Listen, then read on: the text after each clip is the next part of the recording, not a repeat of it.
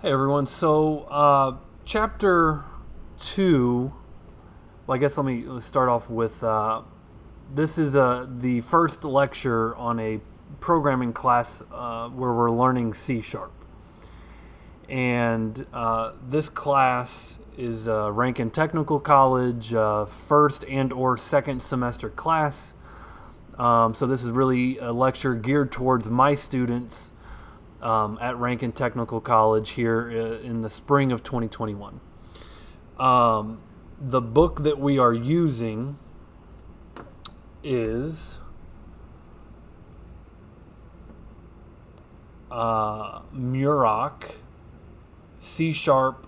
It's labeled as 2015, but as I mentioned yesterday, kind of the fundamentals of what this course go back all the way to when C Sharp was created. And so we're going to learn the fundamentals in this course.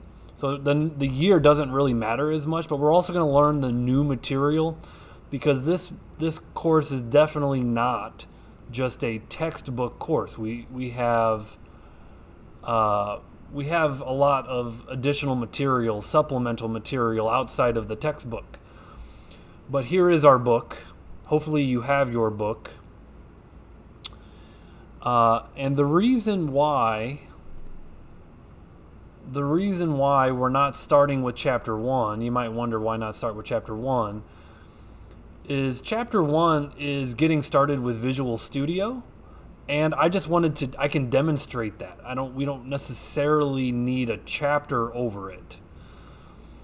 Okay, so I'm just going to demo basically what you need to know in chapter 1 in this video, and then we'll get into chapter 2.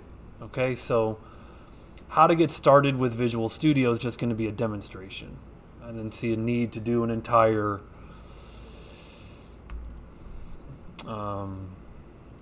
couple days on chapter 1.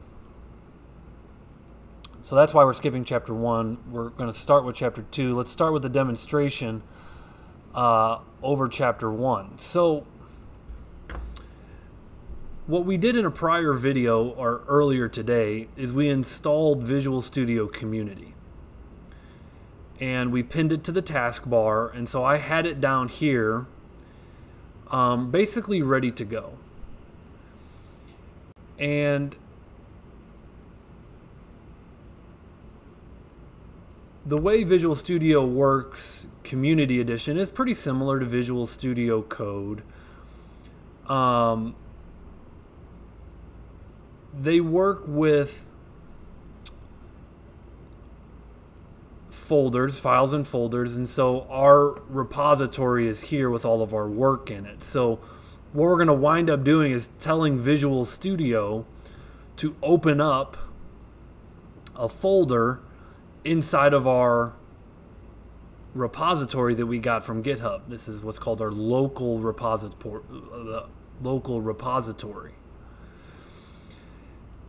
And from that point, once we have a folder open, for example, you might have a lab for chapter 2. So it would make sense that we're going to go into our C Sharp coursework with our name on it. Probably that's on your desktop. Then go into the lab chapter 2 folder. We're going to open that up. From there are some Visual Studio specific files that will be created. Okay, and those Visual Studio, because right now there's nothing there. Visual Studio, we're going to create what's called a project and a solution. Okay, so we got to learn what these terms mean, project and solution. And that's part of just learning Visual Studio. So let's take a look here. Let's open a local folder.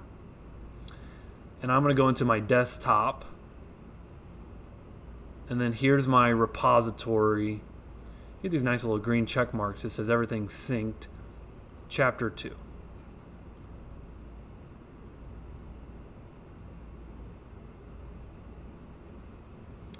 Okay. So now that I've done this, and I've done this to show you that this file and folder view is not is not, this is actually the way that we're not going to be opening this up. This is really common what people do. So I just wanted to show you, you know, what that looks like in Visual Studio. If you open a local folder, you're just opening up the folder structure, right? Instead, I'm going to, let's create a new project.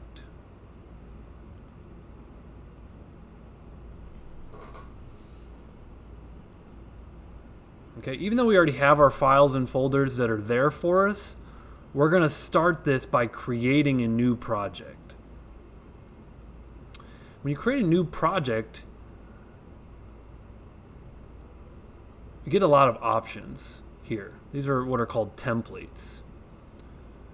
And for example, I see here like the letters C# and I see VB. And I see .NET Core and I see .NET Standard. Okay, so all these templates. Just trying to get you familiar a little bit with Visual Studio. The language that we're going to use is C#. So let's filter C#.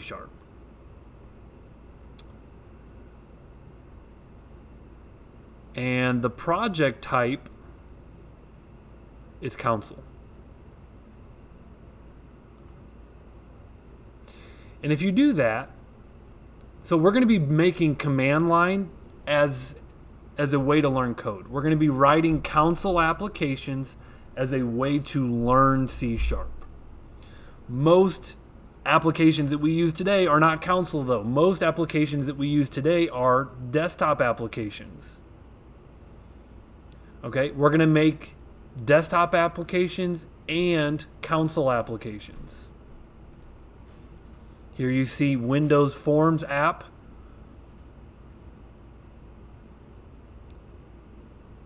That's what chapter 2 is about. Here I see council and I see the .NET framework. That's a command line application. Again, we're going to be creating both. So again, what I've done is I've filtered C# and then I filtered out council.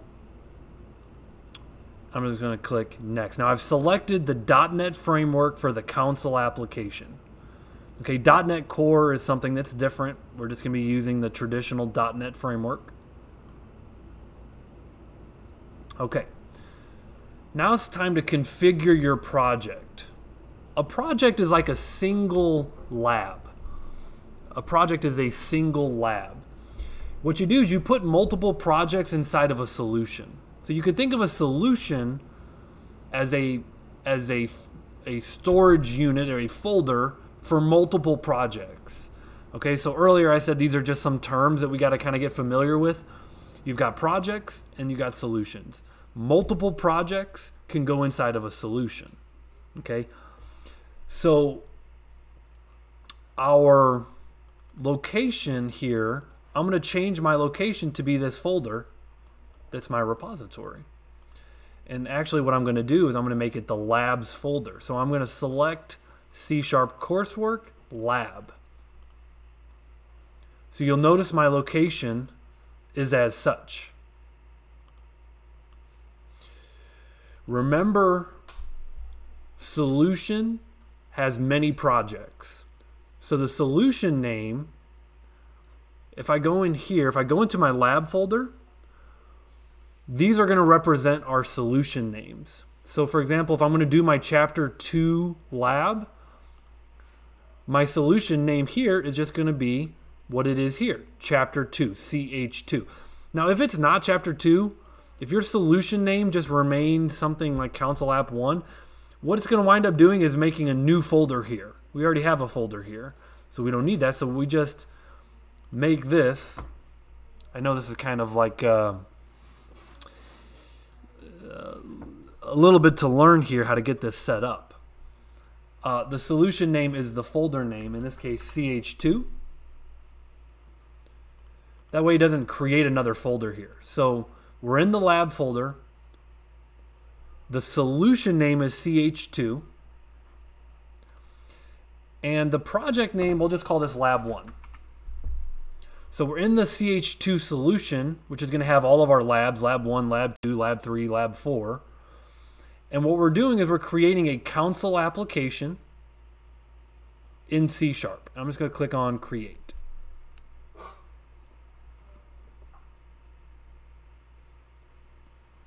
Okay, it kind of spins up a little bit, creates a bunch of files, and here we are. We are looking at some code. Okay, so what I'm trying to cover is the basics of Visual Studio. And so if I go inside here, now I can see some files that have been put inside of this Chapter 2 folder. I can actually see Visual Studio created some things here. It created a solution file. I'll come back to that. It created a folder called Lab 1. If I go inside my folder called Lab 1, I see some more files here. This program.cs, this is actually where our code exists. Program.cs. It's this file right here. Like if I close this tab right here, I lost my code. I got to open up program.cs to get back to this.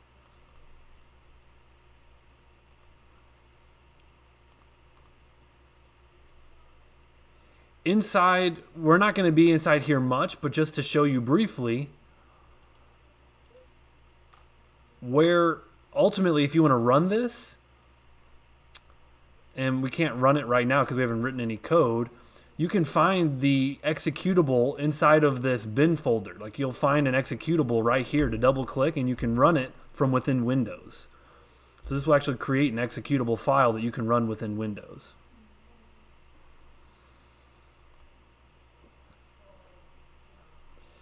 Now, if you go onto Inside Rankin, I just want to show you quickly that there is a guide for creating your first application, and that's kind of what we're doing here. Your first program is basically doing just this. Creating a console application. A console is just another word for a command line application.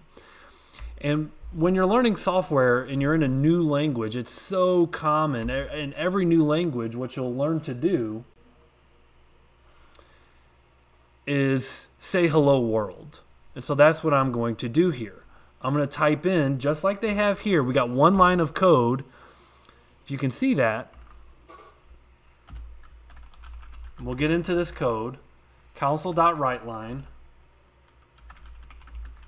hello world. And I'm going to kind of zoom in here on the screen so you can see that a little bit better. Okay, now to run this, I'm just going to click on debug, start without debugging. And you get to this stage right here where you've got a command prompt window that just says hello world. Okay, so I wanted to get to this phase where I could show you a command line, a command prompt window that runs some C#. Okay, we'll get into all of this code, what all this means. We will be hitting the code in detail in this class. Okay, but the purpose of chapter 1 is to show you Visual Studio. Now what I did, remember I said I created a solution called chapter 2. If I close Visual Studio and I reopen Visual Studio,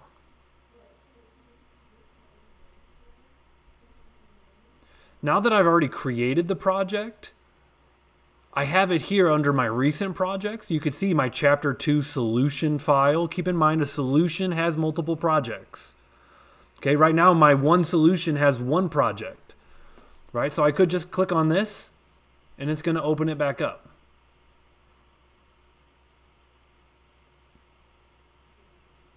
Okay, but obviously if it's not a recent file, we would have to browse for it on our computer, which you browse for it over here, open a project or solution.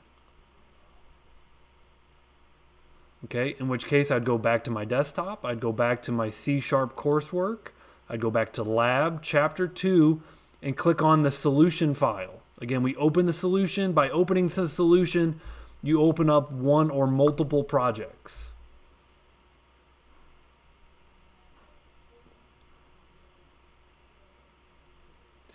So this is Lab 1 inside of Chapter 2 folder.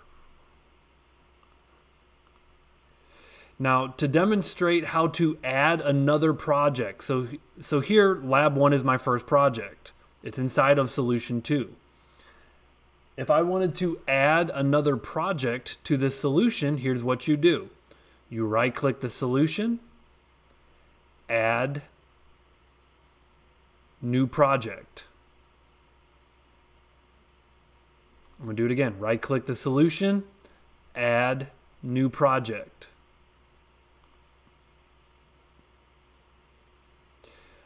Because I have a console application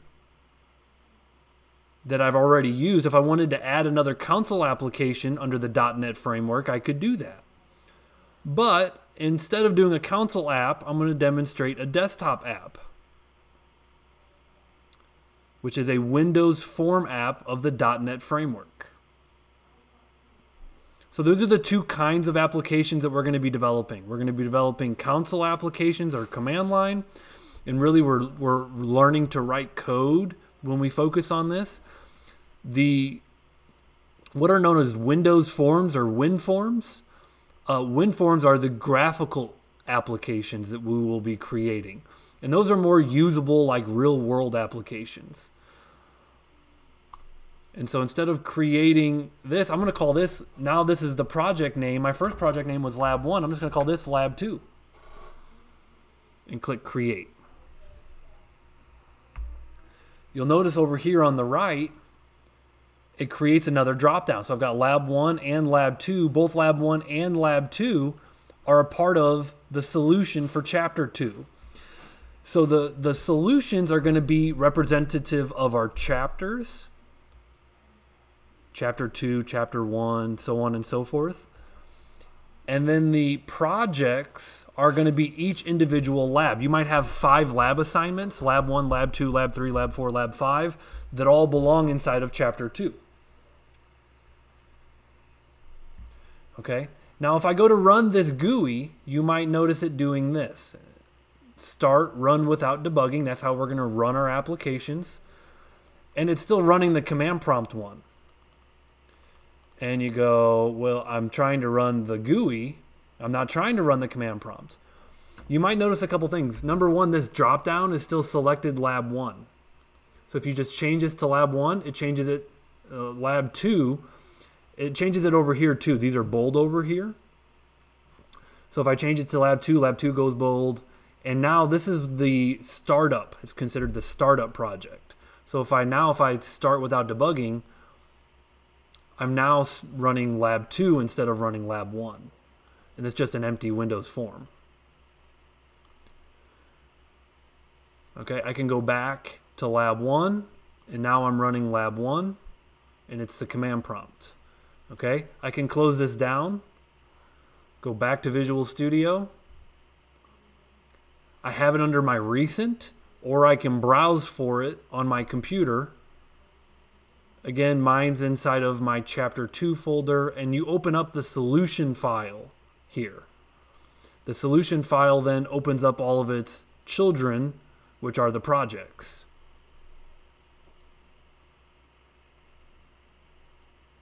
So this is just getting familiar with Visual Studio.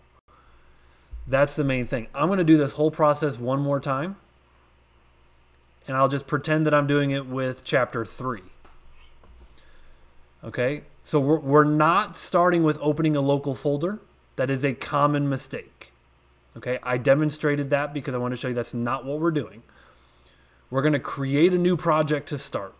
So let's just say we got a new chapter. You know, we're starting with Chapter 3.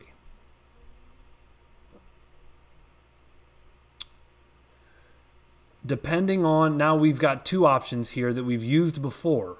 We're going to start with a console app or a GUI app, command line or GUI.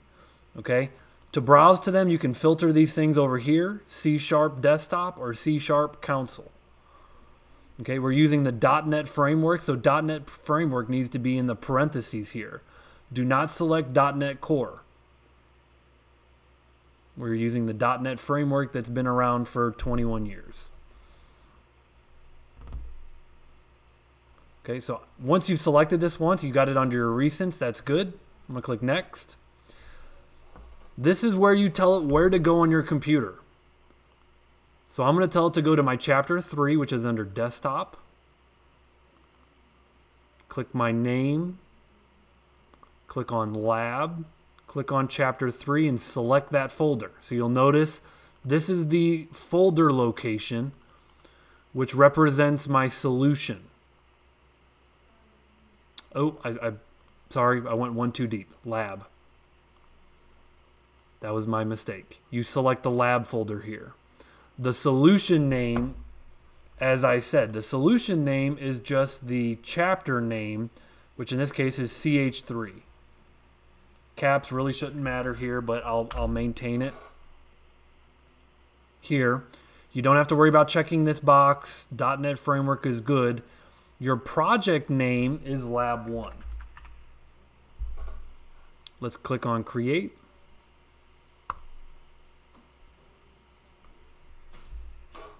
And I just walked through that whole process a second time.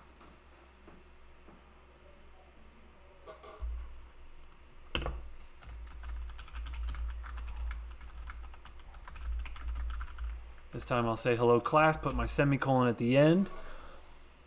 There's debug, start without debugging. You'll notice Control 5 is your hotkey. So if I hold down, Control F5 I should say. Control F5, might have said Control 5. Control F5. Control F5 is your hotkey to run. So I created one project inside of a solution called Chapter 3. As I want to create another project, I'm going to add a new project. This one will be a Windows Form app. It's already in the right place. So now we just got to give this a Lab 2. Click on Create.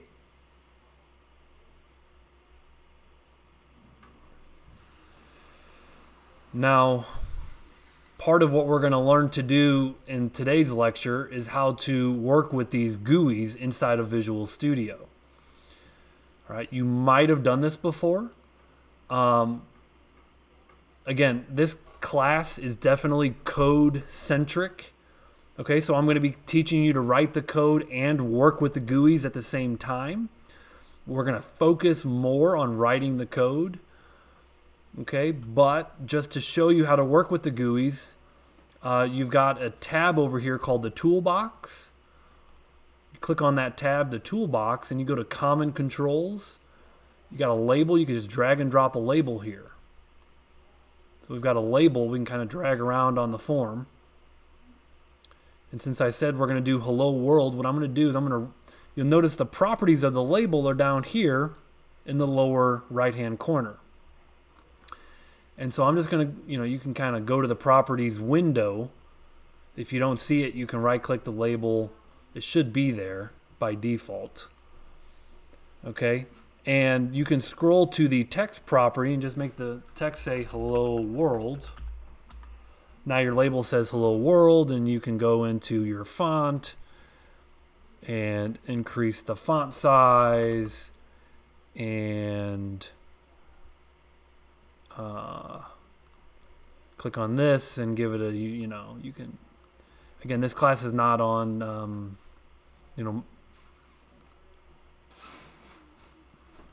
we go. Okay, so now you got a nice little label there. Control F5 to run it. Oh, wait a minute, it's still running Lab 1.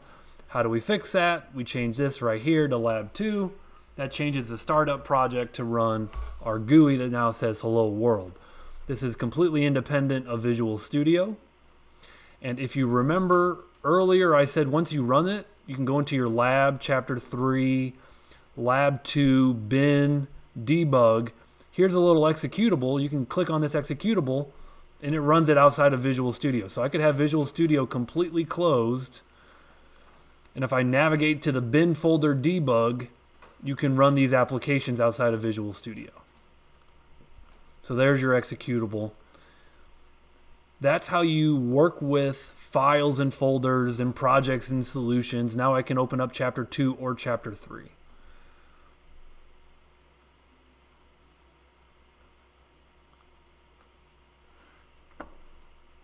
check out Discord here. This is just a little tutorial, so not a lot of questions yet. Let me pause the recording and just check in with my class. Okay. So as I mentioned earlier, we're going to learn to both write code and work with these forms. So it's going to be forms applications, or WinForms. Okay, these are called WinForms, and these are called console. Where console does not have a graphical interface. Console just has a command prompt. Okay.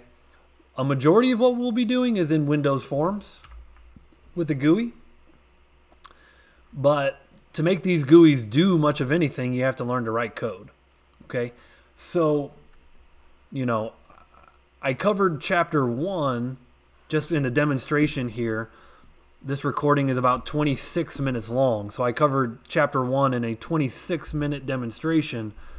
That's really all you need to know about getting into Visual Studio. Now, a couple things here worth noting. There's a lot more to Visual Studio than I've covered.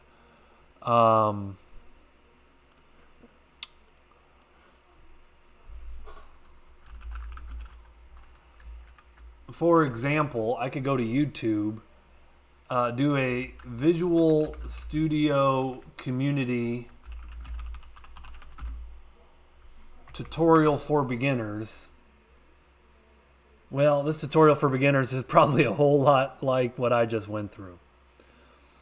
Okay, but it gets much more detailed, and this is all stuff that we just have done. But like any tool, there's Visual Studio community tips for beginners. And so you can kind of go through here productivity tips. And so this is from Microsoft. I like these ones with lots of views. Okay, because they're pretty decent. And I guess my point being is that I'm just showing you the bare bones basics. We will be doing more with Visual Studio as time goes on, and there's definitely more that Visual Studio can do. And there's a lot of people that spend time on, showing you how to write code in an efficient, with the tools, showing you the tools to write code in an efficient manner. But again, we'll use those with time. We'll get into them. Today, the basics. So we've all done, if you watch that video, you could write this Hello World program. So check that off the list.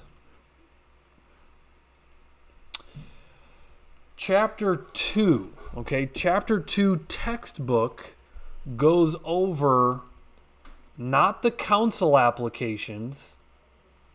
Chapter 2 goes over the fundamentals of the GUIs. Okay? So the way that this is all kind of shaking out here is I have time to cover chapter 2 in a lecture today, and my second semester students will tell you I use these slides as a guide to make sure that I talk about the different pieces. I'm not one of these instructors that just reads every bullet off of every slide. These are just my guiding light, if you will. This is my lighthouse. I know I need to kind of start here and end here. This is my lighthouse to where I need to go or need to avoid, if you will. But I'm going to cover this today. Again, these are Windows Forms. And it's really not even about coding Windows Forms. It's about designing Windows Forms. And so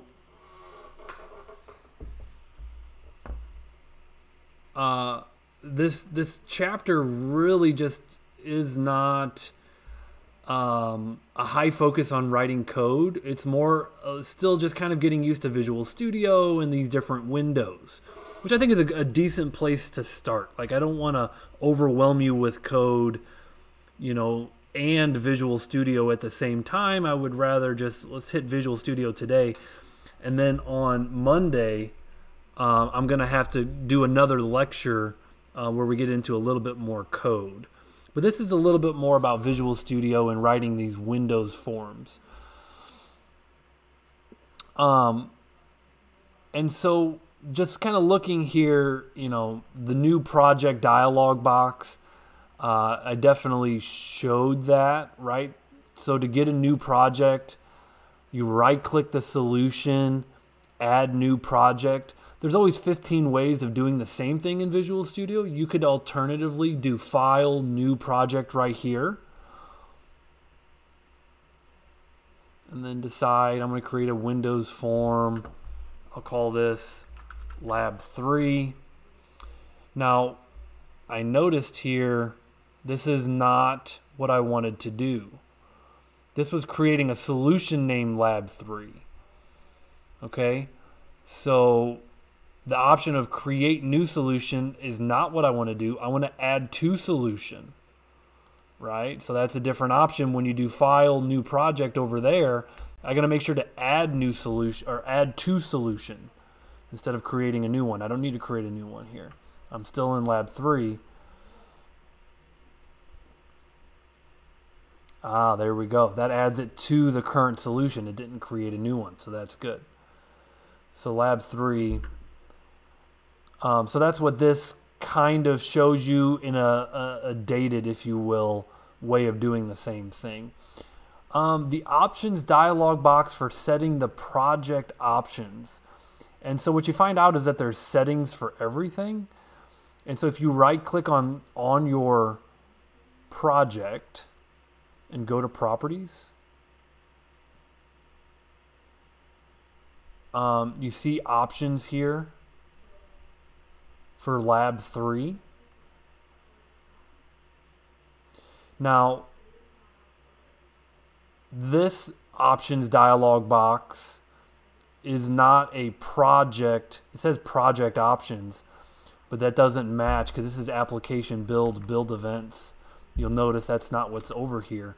So that's not this window they're showing you. Instead, I'm going to go to options of my solution. Let's go to properties here.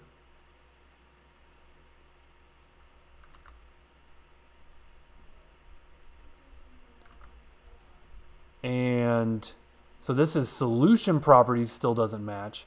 So instead there are options inside of Visual Studio. These are just general Visual Studio options. Actually, now that I see this window, this description threw me off. So let's find our Visual Studio options, because I did options on my project, not it. Options on my solution, also not it. So let's go to Tools, Options here. This is going to be it. See this? Environment, Project, and Solutions. This is it. So these are options under Visual Studio, Projects and Solutions.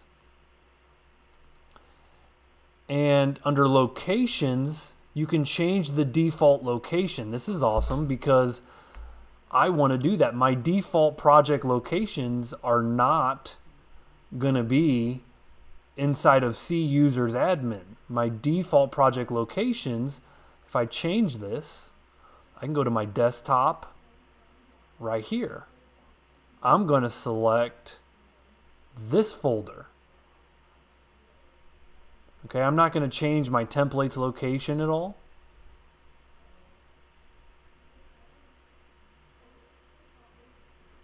And that's kind of the point of showing you that. Now, if I were to do, if I were to kind of start over here, yes, I'm gonna close this and save my solution.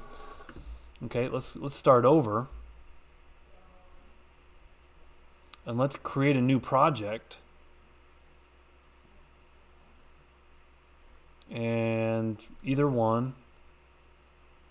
Now notice my location is at least closer. It's at least closer. It's in the right directory. I could just click on this ellipsis now and click on the lab folder. Sometimes you'll submit homework in your lab. You might submit homework in your homework. You might submit work under hands-on test.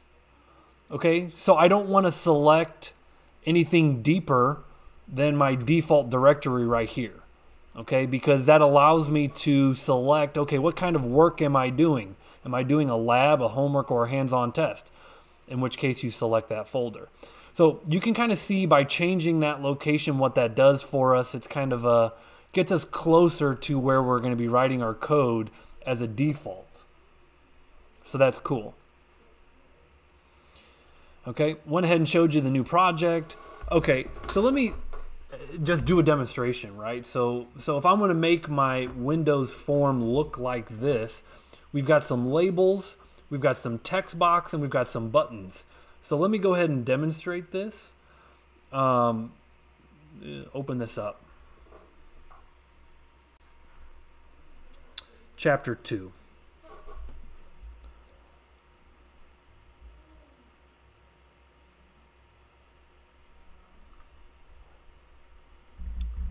And again, this will be so routine after a couple of weeks, you won't even have to think about it, because Microsoft made Visual Studio and they made these tools for you to be able to at least make the GUI, to make the graphics, you know, pretty quick. Okay, they label it rapid application development, so that you can literally drag labels over here pretty quickly, change what they say. Like for example, if I'm gonna build this, I guess I can alt tab. It's gonna say subtotal, right? So you just say the text, it says subtotal.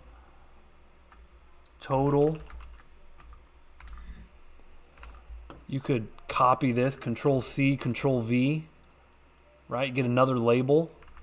Now this says discount percent.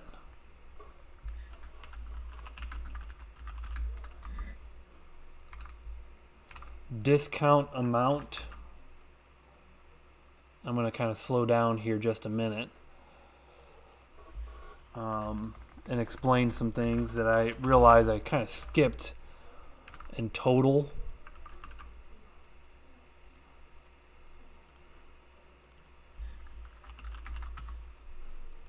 Okay, then we got some text boxes over here.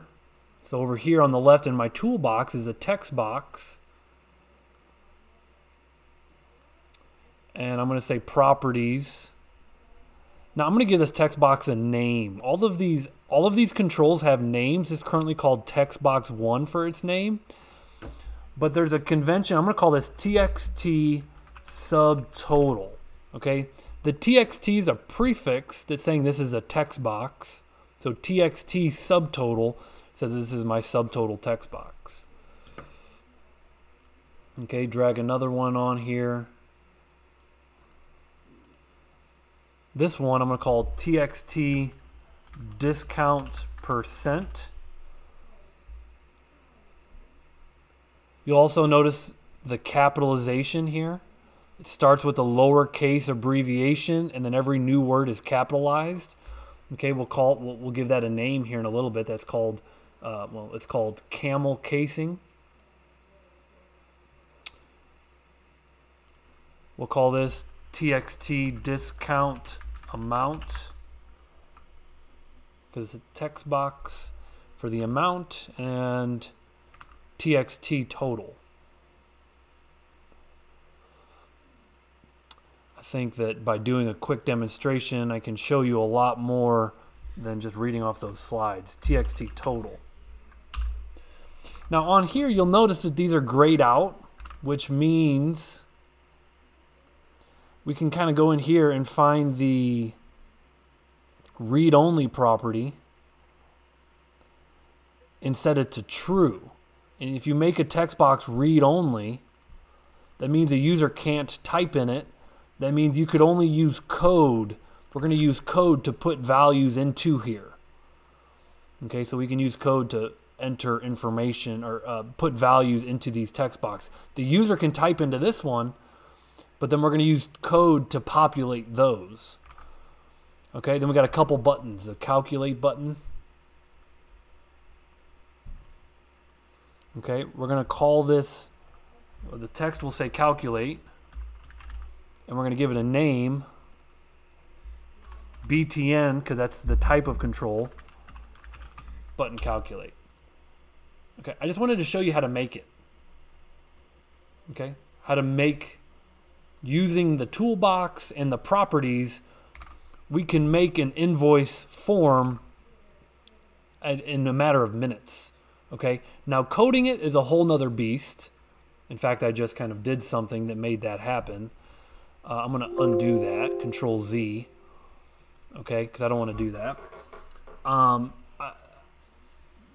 But I realized, you know, as I was writing this, that I totally skipped, something that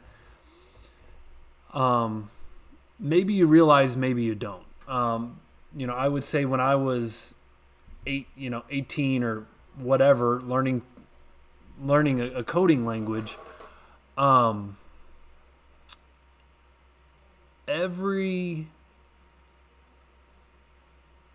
everything on your computer, someone had to write code to build. Other than the physical hardware itself. Okay, so you're probably on your laptop or you're on a desktop and there's a hard drive in there and there's a processor in there and there's RAM in there, But without code, your computer is just a big heavy weight. Big heavy paperweight. Your computer does nothing without someone writing code to build an application. In fact, your operating system itself, someone had to write code to build Windows. I mean, that's what Bill Gates and Steve Jobs did. I don't know when, in the 80s, 70s? Whenever they built this, Bill Gates is one of the richest men in the world because he wrote the code, the early code, to build Windows, the Windows operating system. Steve Jobs is one of the, when he was alive, richest men because he wrote, the graphical interface for Apple. Bill Gates wrote the graphical interface and the command prompt interface for Windows. And so they were the creators of these operating systems, along with a lot of other people, of course. Then once you have an operating, I guess I got locked out of Cash App. Once you have an operating system, then you make individual applications on top of them. So just looking at, my computer here, someone wrote code to build PowerPoint. Someone wrote code to build OBS. Someone wrote code to write Discord. Okay, someone wrote code for Chrome. Someone wrote code for Exchange email client. So everything has code behind it. Without code, your computer is a heavy paperweight. It does nothing. It's no good. Same thing with your cell phone. Everything on it, someone wrote code, okay, to get the thing to run and do anything. So what we're learning in this class is a language to write code to build apps that solve problems. This little form right here with subtotal, discount percent, total, and all this. I'll give you a real world scenario. I had a student in the early years. He worked at a tuxedo rental shop. Okay, and so men, I don't know, maybe women, whatever, would come in if they needed a tux, and get sized up. And what they would do is they'd take all these measurements, okay, by hand, and they would paper calculate, the total for the tuxedo rental. They would say, okay, well, you need it for this number of days. You need these 5 pieces for the tux. This is, this math, this times this number of days, it's going to cost you $500. Okay. I had a student said, you know what? I'm going to take that from a math system by paper, and I'm going to make something as simple as this. I'm going to make a form. I'm going to make a computer application that does the math for you. Well, what's the benefit there? You eliminate human error. If you code this properly, if you build this application properly, you no longer have the human element of mistake of either, someone doesn't know how to multiply, or they make a simple mistake, they can't read their own handwriting, whatever it is. These applications solve problems. Okay? I went into yesterday how application software is changing the world, and I couldn't believe it. This was incredible, an incredible story. I got to share it. I was talking with a ranking instructor yesterday, and he was an electrical instructor. He was a new guy, and so I was just meeting him yesterday, and he goes, man, you wouldn't believe what happened to me over winter break. And I said, what? And he said, I looked down at my new Apple Watch. Okay, I looked down at my new Apple Watch, and it told me that I had heart failure, heart irregularities. I had a heart problem, and to call the emergency room immediately. And he goes, I didn't believe it. And he goes, I felt fine. So I called 911, went on an ambulance to get checked out, and 3 hours later, I was having a bypass surgery. My Apple Watch saved my life because I was in the beginning stages of a heart attack that could have killed me. Because I think the stats are 50% of people having a heart attack survive. If you get to the point you have a heart attack, it's like a coin flip if you survive, if you're lucky enough. So his Apple Watch, this software on his watch, told him, because it was reading his pulse and oxygen and blah, blah, blah, he was having heart problems, told him to call an ambulance. He did. It saved his life. So software is changing the world. This little calculator that we're making probably isn't going to change the world, but it's the beginning. You got to learn to, walk before you run. So, okay. I just thought that was an incredible story. I had to share it, and it literally just happened yesterday after class. So that was some cool stuff.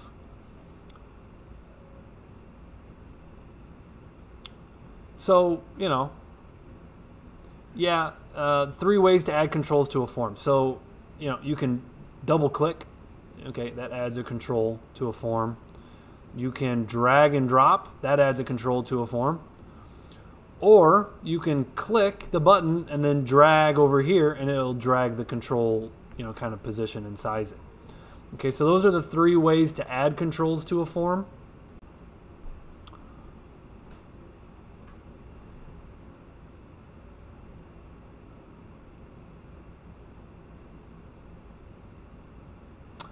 You can work with multiple controls at once. For example, highlight them here, and then you can kind of drag them all around to work with multiple ones. This one that's kind of this white boxes, as like you can have different like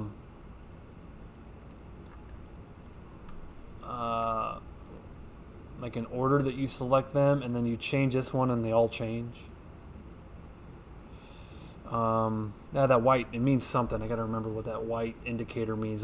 That's white and those are black. It's kind of like the primary selected control. It says you can size all the controls in a group by sizing the primary control. So that white means it's the primary control.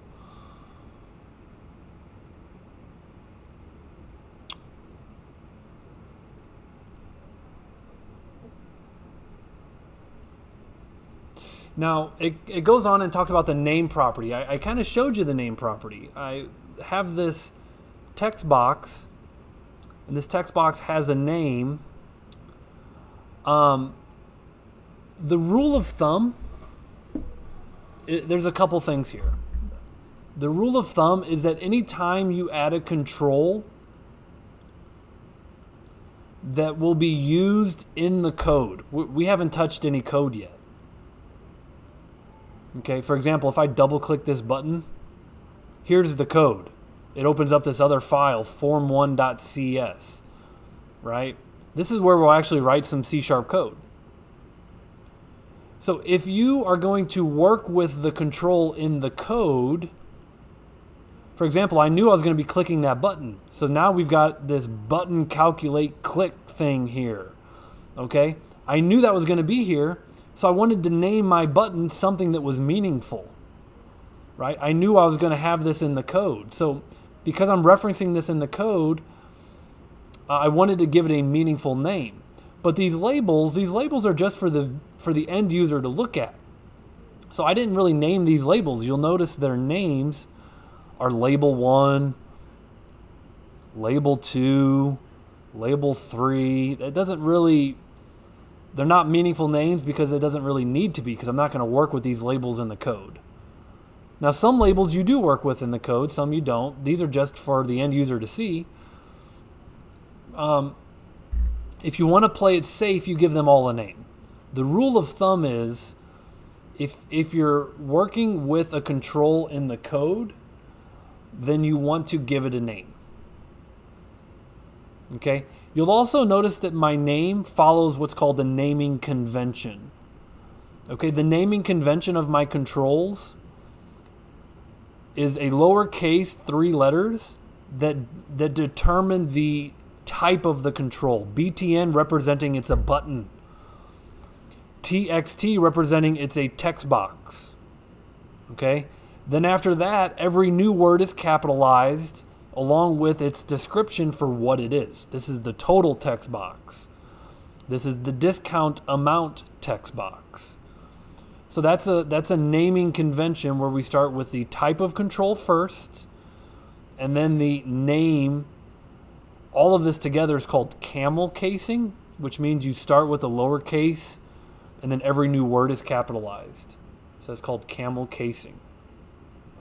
So we kind of talked about the name property and its importance. Okay, the text property I covered as well. The text property is simply what the user sees. So here's the text property of a label, okay, that says total. This text property says discount amount of this label. Here's the text property of my button that says calculate. So the text property is what the user sees.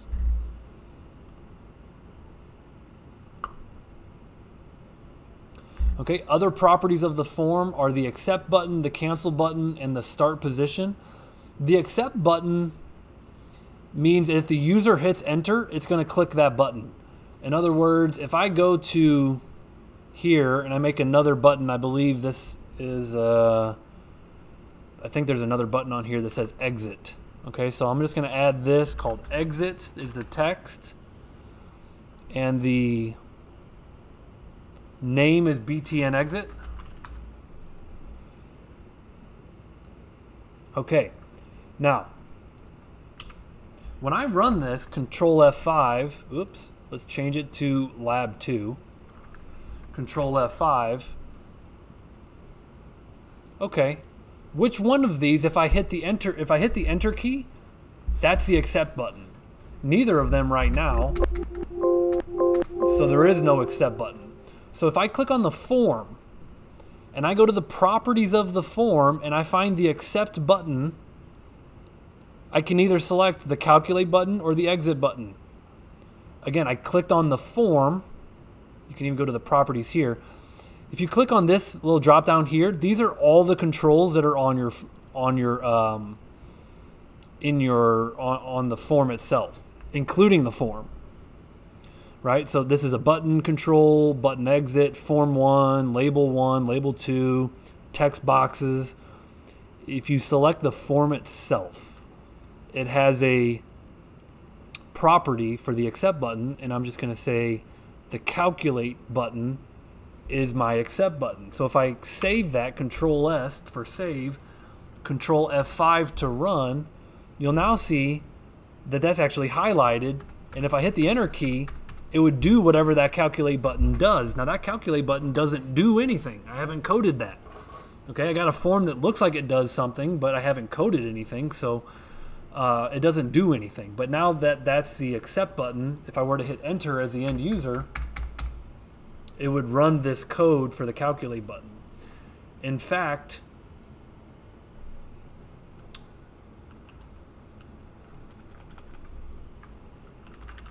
I'm going to add label1.text equals hello world. This is my hello world. I have a label called label1. That label1 has a text property. And whenever I click this button, it's going to change that label's text to say hello world. So if I run this, now of course if I hit enter, you can see label1 now says hello world. Okay? Or click the button, it says hello world. All right, we've been going for 56 minutes. Okay, this is a good place to pause the lecture and let you guys take a breather. So I'm going to pause the recording. We kind of left off here. We set some properties on the form. Back to the name property. It says sets the name you identify the control in your C# code. So the name here for this button, if you remember the button, we called this the BTN calculate button. And then when we double clicked it, this is our code where we see BTN calculate click. This label 1 is here. And so we called it label 1 in our code. Now what I did was, you know, I ended up calling this label 1, which is really not a good name. You don't want to leave things just called label 1, label 2, label 3. The reason being, that's not a descriptive name. Okay, so this is actually a bad practice what I did, you know, leaving this the default name and referencing it in my code. This is kind of, you know, a no-no. So in order to fix this, you know, one thing that you could do if you right click, rename, we could rename this to label output. So I just type in there and I click apply, and it says renaming this will update 10 references in 2 files. And so the point being is that the name of that label is stored in 10 different places on 2 different files, and so there's a certain way to rename it. Okay, so I called it label output. Now if I go back here, this subtotal, you know, it's called LBL output now. So there's a proper way of renaming something. If you do like I did and kind of made that mistake, you can rename that in the code. Right click, rename. They actually call that refactoring, but that's whatever, it's renaming.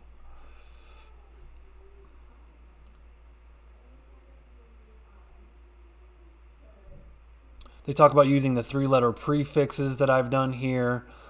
It doesn't need to be changed for controls that you won't refer to when you write code, like a lot of labels. Okay, we talked about the text property again, the accept button. Oh, I came back to this. Other properties for controls, I kind of covered the read-only property already. Enabled, you know, if I set enabled on this exit button, since that exit button doesn't really do anything, set enabled to false, and then I run it, it is completely gray. You can't click on it. So that, you know, disables the button, if you will, with setting the enabled property of the button to false. Button exit. And then I can come back in here and set the enabled to true just by double clicking, and then you can click it again. So that's enabled. Read only. Tab index. You have a tab order, which means, you know, as you press tab, the cursor goes from control to control. So that sets the order in which the controls receive. The easiest way to set that, if you go to view, Should be a tab. Let me find it in here.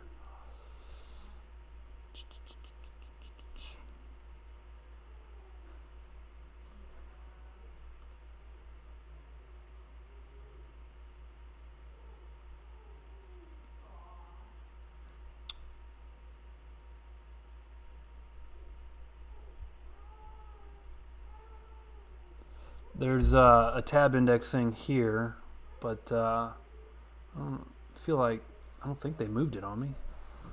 Or I don't think I forgot where it's at. I thought it was under view. Do you guys see tab index?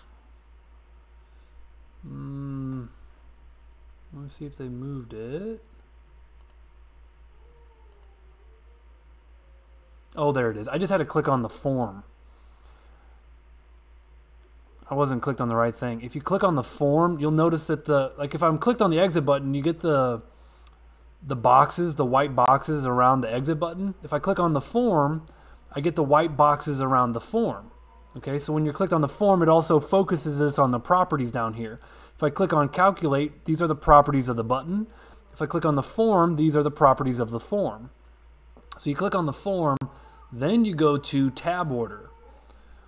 Okay, and this, you can kind of see it's going by default. This is the order that you added the controls to the form. So right now, labels do not receive focus. So it'll go 4, 5, 6, 7, 8, 9, back to 4. Okay, so that's the default tab order. If I run this application, you can see it starts on that text box, and that's the tab order. Okay, labels do not receive focus by default. Okay, you can change that, but to change that tab order, again, you focus the form, and then you change the tab order here. Maybe I wanted it to go here, here, here, here, here, here. And then when you run it, you can see now your tab order is completely screwed up. Okay, but the point is you have control over your tab order. Tab stop says whether it should stop there. Like labels don't have tab stops because you're not supposed to stop there. It doesn't by default. And then alignment is like right aligned, left aligned, so on and so forth.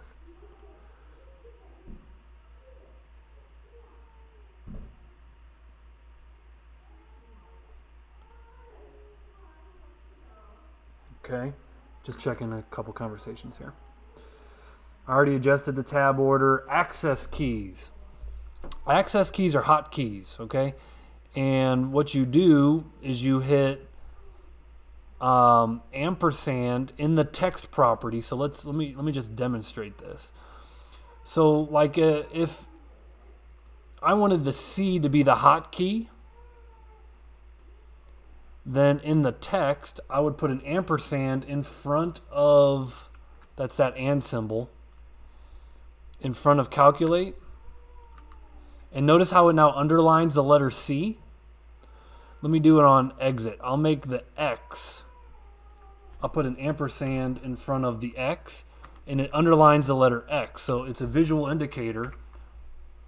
Now you can hit Alt and then the hotkey. So I'll hit Alt C. And notice it runs Hello World. It ran my calculate button by hitting Alt C. Okay, so that's your hotkey. And that's how you set up hotkeys in Windows Forms. You guys okay? I see the dots. Can you hear me okay? Everyone good?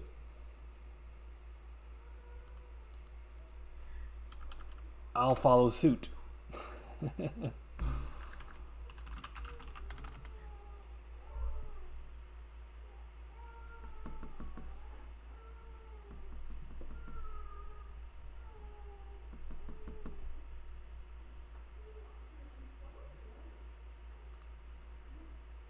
Those are your hotkeys. We already talked about the enter and the escape keys.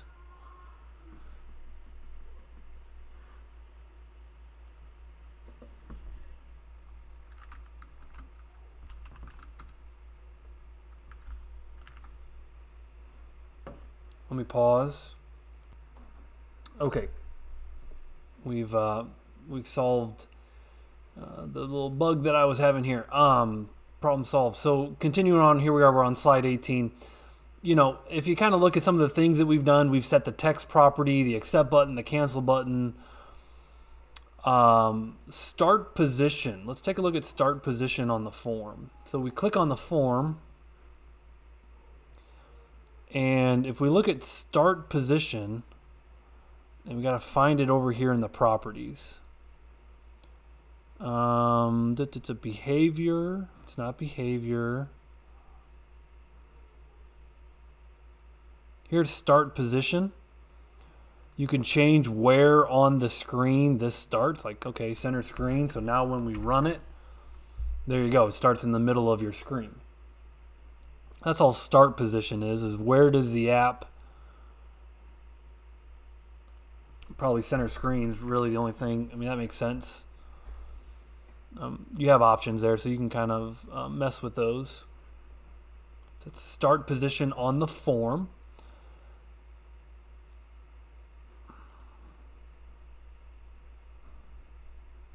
We set some hotkeys with the ampersand sign.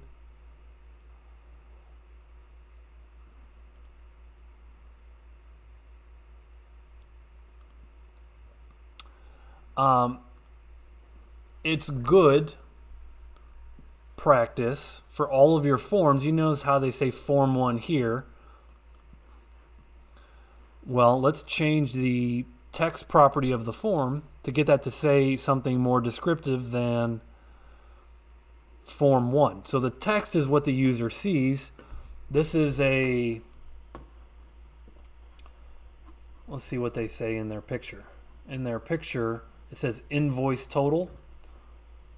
So again, if I go back to the form properties and I say invoice total, now that's what the user sees. So the user sees the text property, the name of the form. I like to name it here. Let's rename, so form1.cs, this file right here, we're going to rename this to form FRM invoice total. And it's going to say you're going to rename it all throughout the project, and you say yes. And now when you look at the properties of this form, the name is form invoice total. Okay, so you could have done that by naming it here, but I just renamed it here. Again, you can do it multiple ways in Visual Studio. So it's good to give your form a name, a descriptive name that follows a convention, and a text value for the end user to see what's going on when they run the form.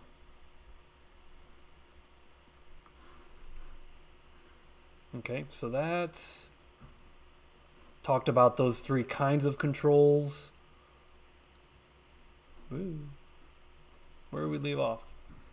Renaming the form.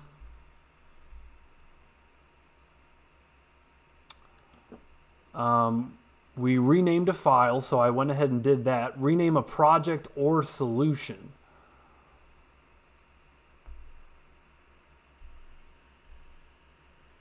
Let's see.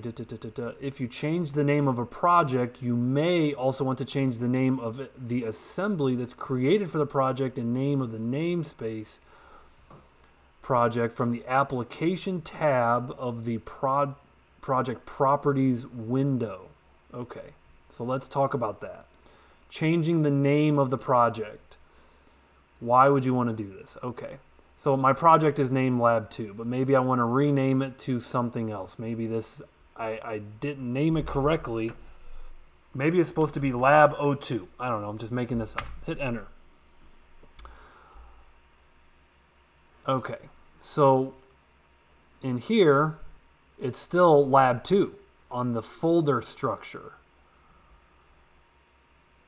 So renaming it in Visual Studio does not necessarily rename it in Windows. So that's one problem that we could fix. But let's go down the path of their suggestion here. If you change the name of the project, like we did, we changed this to Lab O2. You may also want to change the name of the assembly that's created for the project and the name of the namespace that contains the project from the application tab of the project properties window. So let's go project properties. So I right click the project, go to properties. Here's the application tab that they're talking about. So we're also going to call this the assembly name Lab O2. Lab O2. That's what they're talking about right there. That's going to help. Really what that does